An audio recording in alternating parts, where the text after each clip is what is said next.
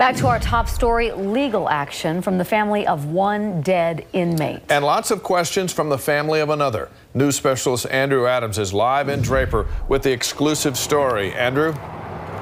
Dave, this is the lawsuit filed by the family of Jeffrey Vigil, stomped on the head over 70 times after losing consciousness here. The family's wondering how that could have happened at a controlled facility. Meanwhile, a second family is raising similar concerns.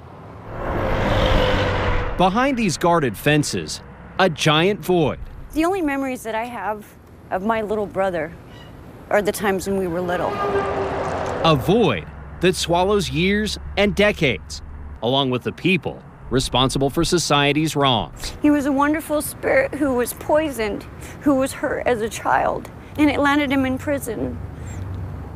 Sometimes those people never return. I believe that they killed my little brother because he was a sex offender. James Corbett was murdered here in August, inside his cell.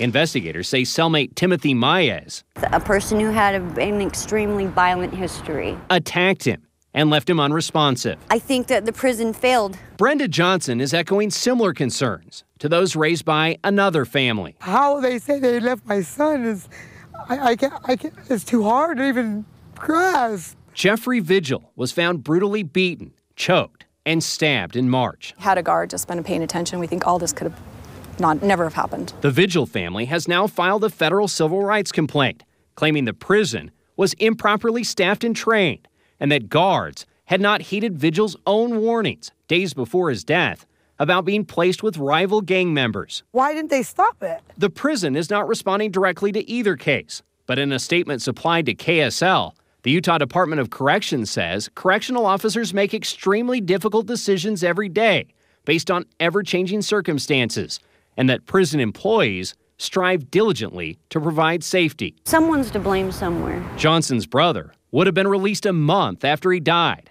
She wants someone to take responsibility for the void in her heart. 10 years. You know, my brother did 10 years and was just a month away.